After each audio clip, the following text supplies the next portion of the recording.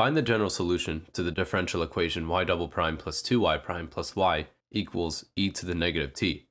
And we are going to solve this via variation of parameters. So as always, you need to use your homogeneous solution where you set the left-hand side equal to 0. And from there we can form our auxiliary or characteristic equation where the power of r is equal to the amount of derivatives being taken on y. So y double prime is r squared. And you keep the coefficients the same, plus 1 equals 0. And factoring that out, you have r plus 1 squared equals 0. Since 1 plus 1 is 2, and 1 times 1 is 1. So you have a repeated solution of r1 equaling negative 1, and r2 equaling negative 1 as well.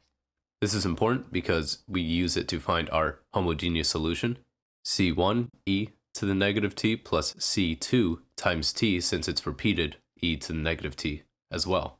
Now we need these two terms here to find our particular solution, where we call y1 e to the negative t and y2 t e to the negative t. Since y particular equals v1 y1 plus v2 y2, we will be using the Wronskian approach.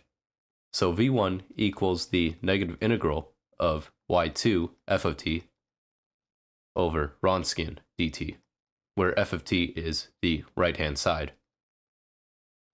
v2, on the other hand, equals integral of y1 f of t over Wronskian dt.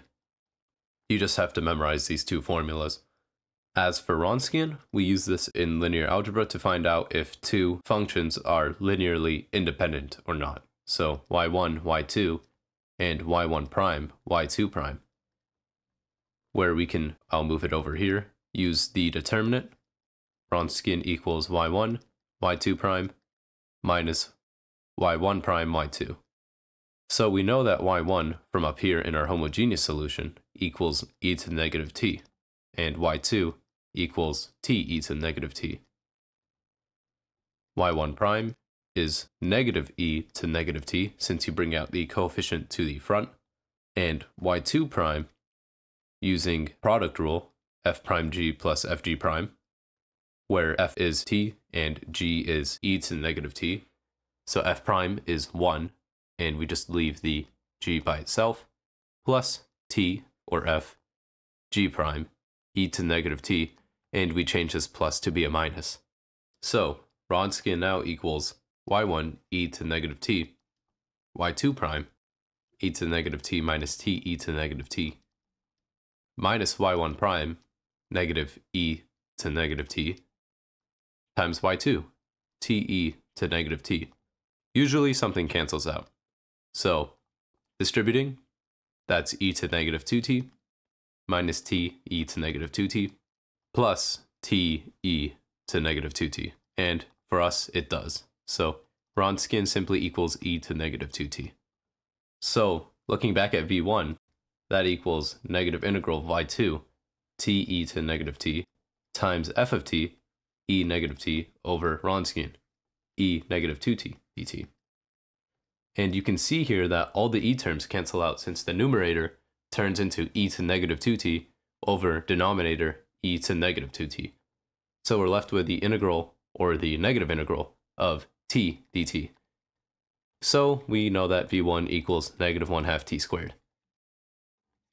As for v2, that's the positive integral of y1 e to negative t times e to negative t over e to negative 2t dt. And same thing goes for there, except now we're not even left with a t term. All we have is just the integral of dt.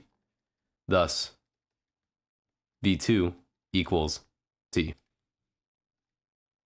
And finally, for our y particular, v1 y1 plus v2 y2 turns into negative 1/2 t squared for v1 y1 plus v2 y2. Let's see if we can do any simplification. So this turns into negative 1/2 t squared e to negative t plus t squared e to negative t. There is a little bit of simplification here. That's just saying one of these t squared e to negative t terms minus a half of itself becomes 1/2 of itself. And that is our particular solution. And we know that y general equals y homogeneous plus y particular, which from back up here, I'll star it.